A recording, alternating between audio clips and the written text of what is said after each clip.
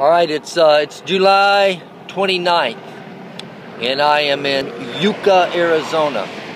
It is 10 minutes after 6, and it is 101 degrees.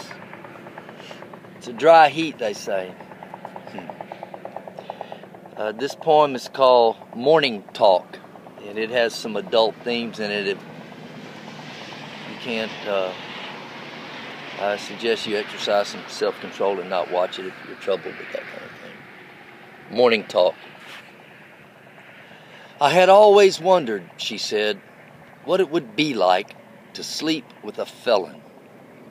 She was sitting upright in bed, leaning against pillows stacked behind her against the headboard, drinking coffee with a newspaper spread across her lap, while he still clung to sleep beside her, twisted in a fetal curl.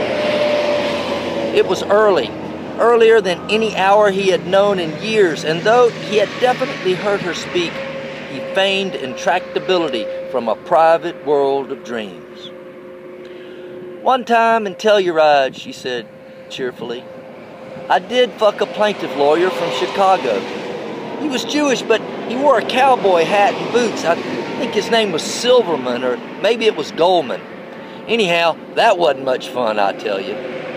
She smiled. My girlfriend Chanel told me that screwing a cowboy in Telluride was like eating sushi in Kansas City.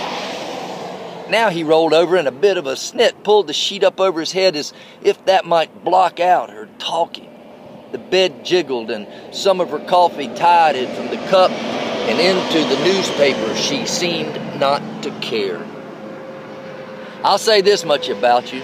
You do have a big imagination, even if you couldn't find a clitoris with a flashlight and a Mayo Clinic printout. I sure hope you weren't a bank robber. If you were, no damn wonder you ended up in the penitentiary. That did it. He tore back the sheets, got out of bed, and stomped toward the bathroom. There's a blue toothbrush you can use in the drawer to the right of the sink, she called out after him. I think it's new, or at least almost new.